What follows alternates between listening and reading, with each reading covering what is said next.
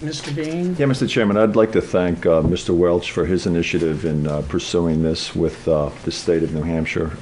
And your letter, when we could read your letter, is especially cogent. Unless you are on Mars, it was the worst weather in history in New Hampshire. And that's an extraordinary event. The state of New Hampshire sucks $200 million a year out of this very town.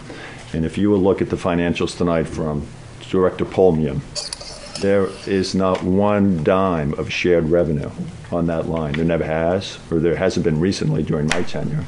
It's not going to happen this year. These people in Concord can't balance a budget. They can't work together. We have had Director Rose from another department at this state sandbag us on testimony with Nextella that has cost this town 7 figures. We could get an attorney and we could challenge this other director that sits in Concord on how to run our town, but we're not doing that. And I would also like to thank Chairman Latimer in her letter to the Budget Committee. And these are rational people trying to run a town in a savage winter that savaged the budget, and we may be able to patch it and mend it, but we've got infrastructure falling apart, we've got union contracts, we've got people that live in this town that have to travel on these roads.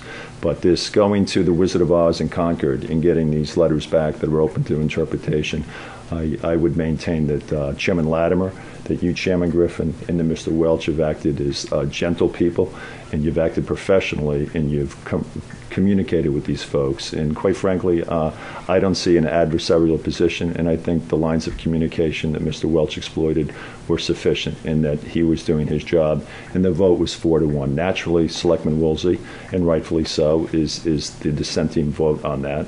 And she has further added a comment tonight, but there are no bad guys in this. There were no problems. There were no mistakes. This was just following the rule of law. Thank you, Mr. Chairman.